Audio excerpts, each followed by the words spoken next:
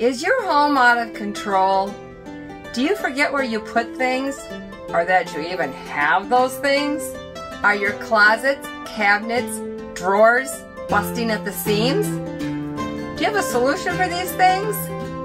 It might be time for a Swedish death cleaning. Let's go down. Let's go down that road.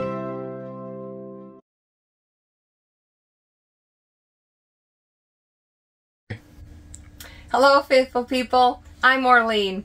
Gary's behind the camera. Howdy, folks. It's 2-Minute Tuesday. A friend of mine gave me this book because she wanted my opinion of it. So I read it, and I'm going to tell you what I thought of it. Swedish death cleaning isn't as awful as you might think. What it is a custom that they have in Sweden where as people get older, or they feel like they don't have much time left in this world, they start to downsize their homes so that after they're gone, their family doesn't have the burden of doing it for them. A little side note on that, when Gary and I moved into our 180 square foot RV full-time, our oldest son, after we did all our downsizing, our oldest son said, "Thank you." The Gentle Art of Swedish Death Cleaning is written by Margareta Magnusson, who says she's between 80 and 100. And I found the book to be really cute. It was easy to read.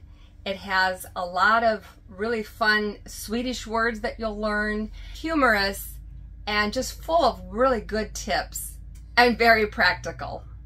She tells you where to start, how to handle emotional items, and the truth that we found out for ourselves: your kids have their own stuff and won't have the emotional ties to your stuff like you do.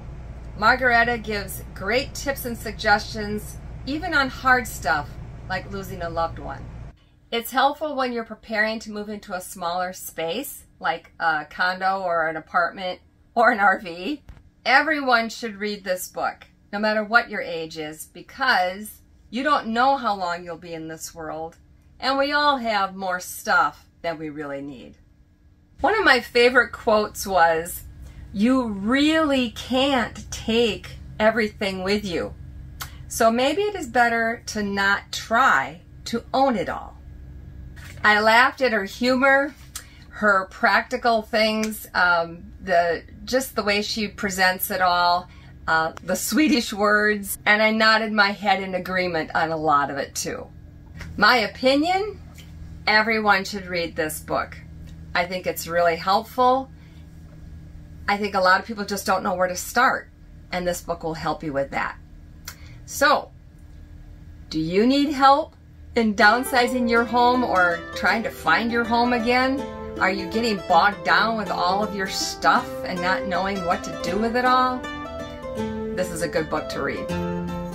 If you like this video, please give it a like, subscribe if you haven't yet, ring the notification bell so you'll be notified every time new videos come up. And until next time, God bless.